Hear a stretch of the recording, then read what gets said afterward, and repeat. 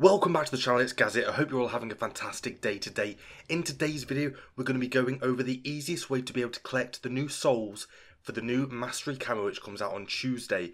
So this is basically a very easy farming guide, so you can get the 1000 souls super easy. And the method to do this is actually even easier than explaining what we have to do. There is multiple methods on how to get the souls. In each different game mode you can get a different amount of souls, and the maximum that we can find is actually 20 in one go, which is in the base game of Warzone. So Warzone is the place where we're going to be able to get the 20 souls super easy, because in Warzone, as soon as you can collect them all, you can actually back out the game straight away and your souls stay there. So this is the method on how to do this to get that Mastery Camo super easy when it does drop on Tuesday. So as soon as you spawn into a Warzone game, just stay inside of the plane.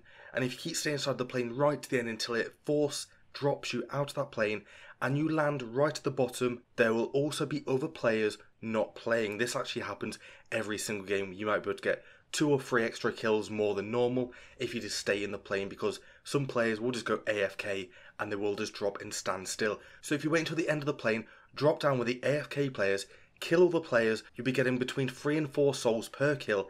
That is because as soon as you kill somebody, your soul might drop into another player's inventory and they might accidentally collect it and you might not actually get it. So there is a chance you can get all 4, but you'll be pretty much guaranteed 3 out of the 4 souls.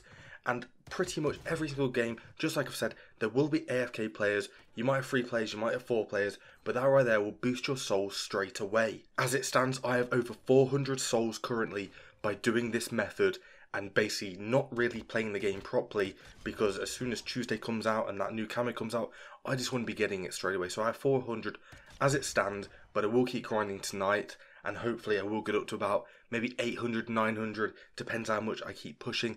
But the 400 was only from a few hours of gameplay. So just like I said, stay in the plane, drop down with the AFK players, kill the players, pick up their souls. Then if you have enough right there, you can back out, or you can just go ahead, keep playing the game and get the rest of them manually. But either way, you will come away with a nice amount of souls, and they're basically free souls that you just get for free. So if this guide has helped you out in any single way, then make sure you hit the subscribe button with the bell notification turn on so you never miss another video on this channel. Don't forget to hit the like button and leave all your thoughts down in the comment section below. And hope to see you all in the next video. So thanks for watching, Gaz, and I'm out. Peace.